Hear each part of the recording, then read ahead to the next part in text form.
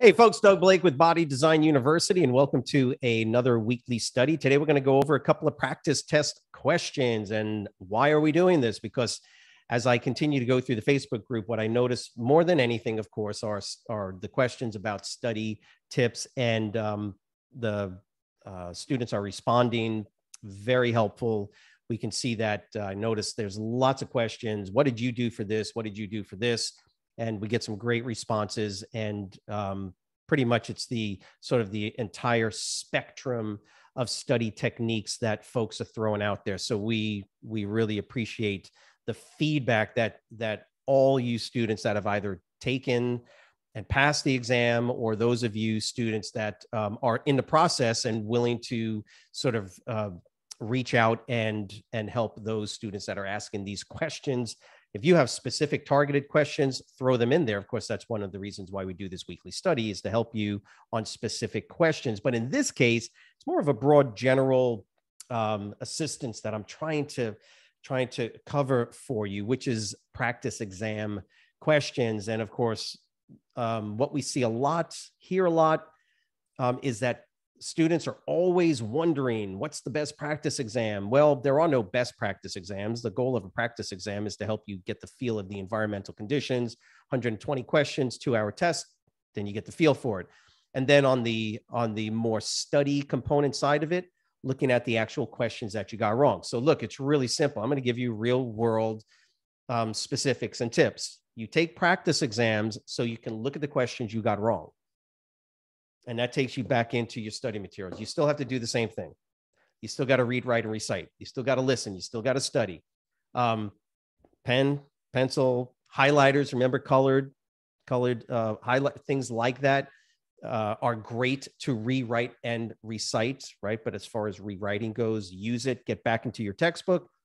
Practice exams, at the end of the day, what a practice exam does is allows you to target study those areas that you don't know. If you don't know the material, you're going to get the question wrong. By the way, the other thing about a practice exam is that if you guess and you get it correct, no. Put that question on your list, because you might not guess it right the next time you do it, or you might not guess that material correctly on the actual test. So it's when you don't know the answer to a question, even if you by chance got it correct, if you did not know that question, if you did not know the real answer to that question, that goes on your list of questions that you're going to target study and go back into your textbook, okay? Back into the textbook to study. Now, what I did for you today is I went into chapter 1, and basically in chapter 1, and I'm going to go ahead and do this right from the beginning for you. I went into chapter 1 and I found a couple of questions on some practice exams. So look, BDU, Body Design University, we have 3 main practice exams, 120 questions each. That's 360 questions.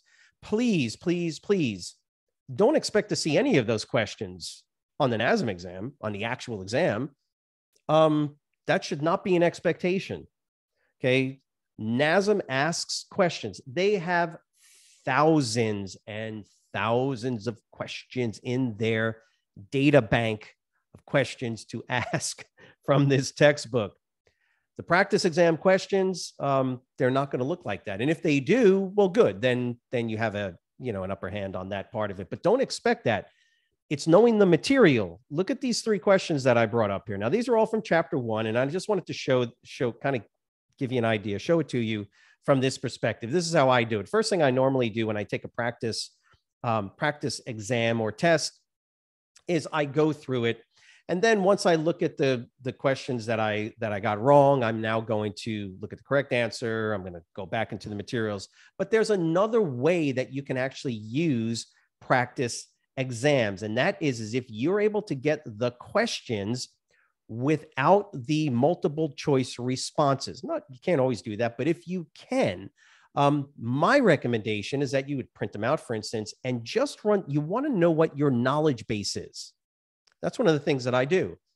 If I can get test questions without the multiple choice component to them, I'm going to do that first. I want to see where my knowledge base is. If I already know the following injuries, pain in the bottom of the heel, and I can write that down, I already know it. I'm not going to study that material. Okay. You get the idea, you're targeted studying. So that's why I did this. I put up 3 questions, and these are, you might have seen these. By the way, if you have seen these, literally these actual questions, not a problem. The point is not to answer these questions correctly. The idea is to understand the methodology. So the first thing I do is I say, which of the following injuries is characterized by sharp pain in the bottom of the... Let me ask you a question. Do you know the answer to that question? Right? Just think about it for a second. Does anybody out there know the answer to that question? Okay. Some of you are watching this video and you're saying, yeah, I know what it is. It's blah. Some of you are looking going, I have no idea. Oh, well, that's great, because those of you that say, oh yeah, I know what the answer is already, good for you. Okay. That's one area that you don't need to target study. Okay. What about the second one? What group of hormones released by the brain during exercise help reduce pain? Who knows the answer to that? If you know the answer, congratulations. Don't spend a whole lot of time on hormones or whatever. You don't need to target, you need to target study the ones that you got wrong.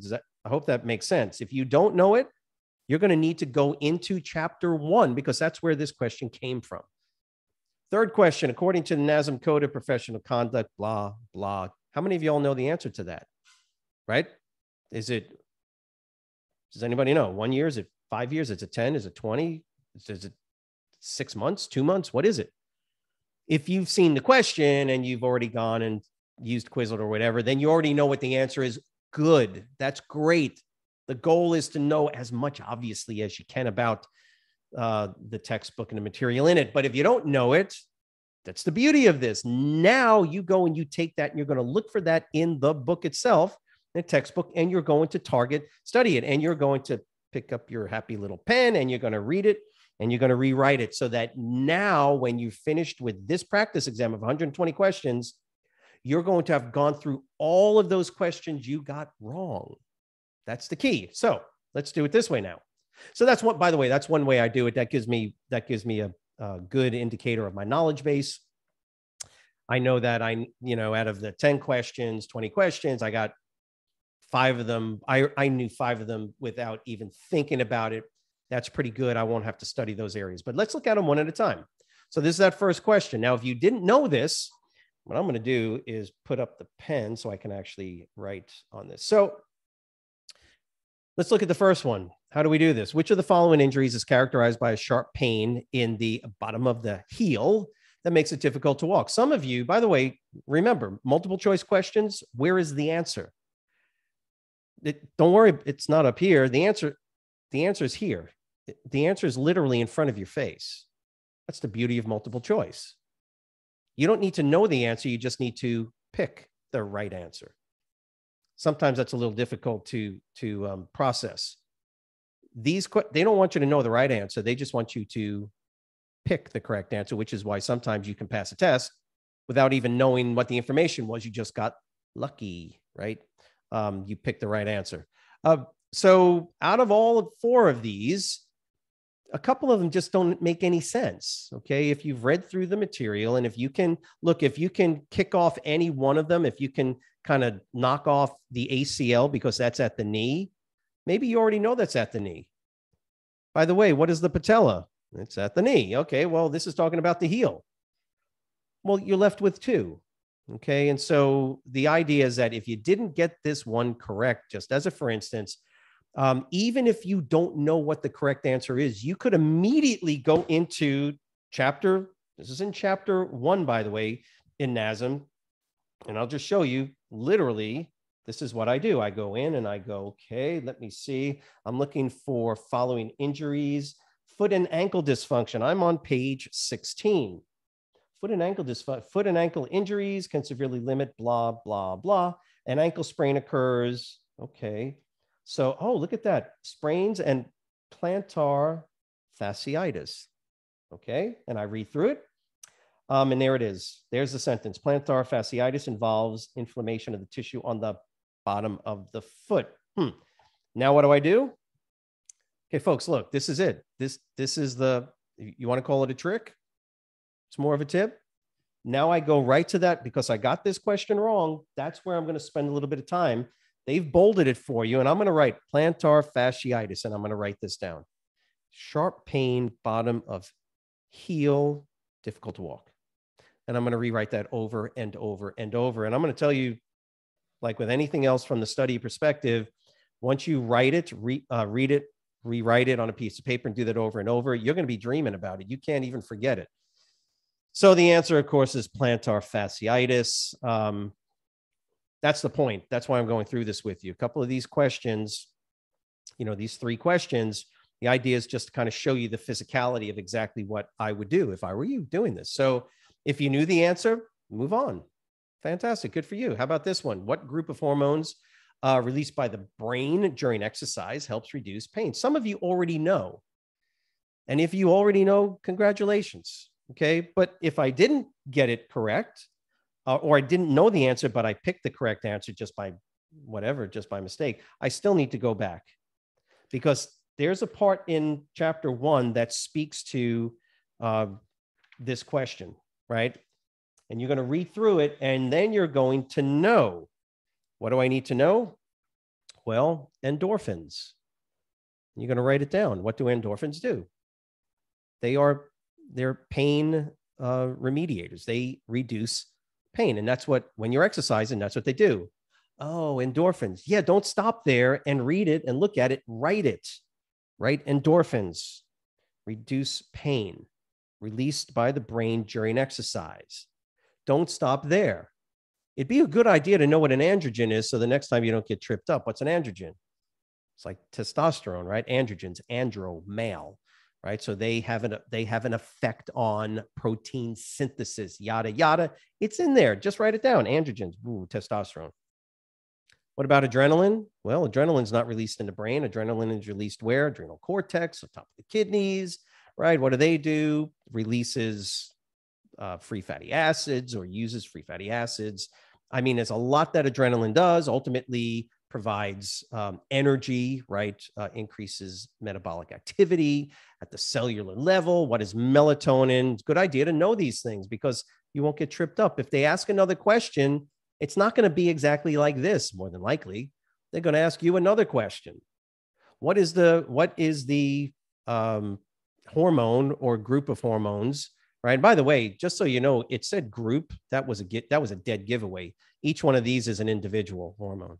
Well, androgens is technically a group, but endorphins and androgens, you had a 50-50 chance. The point is what's melatonin? Well, it is a hormone, right? That is produced. Okay, it is the pituitary, right? But the point is that you would go and you would write it, rewrite it, and then you would know it. Okay.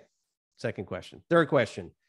According to Code of Professional Conduct, again, that's chapter 1. That's where you would be going. I didn't get it correct. Well, that's not a problem. How long? It says, it tells you right in there, it's 4 years. Let's just say you looked and said, damn, I don't remember that.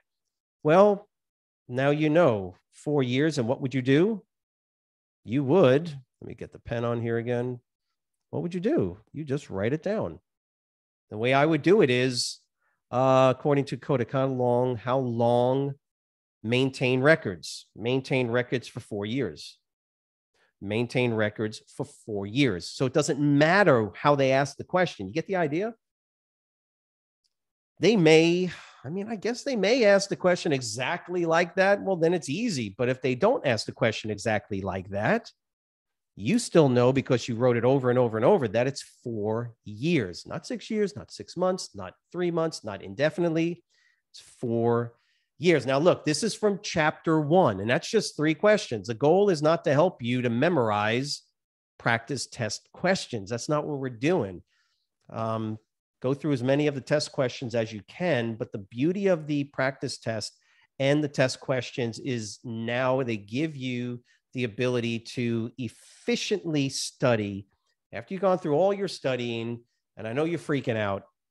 You do the practice test, and now you know, I don't know anything from chapter 3. Don't worry. You knew everything from chapter 1. You got all those answers correct.